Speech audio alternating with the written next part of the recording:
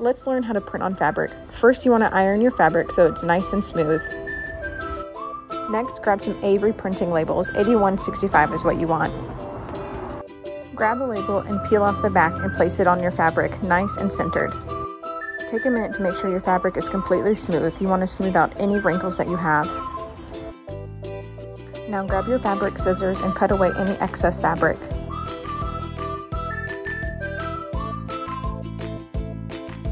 Next, you need to prepare your pattern. I personally like to bring the pattern opacity down by 50%. Now it's time to load your printer. Make sure your fabric is facing down and watch the magic.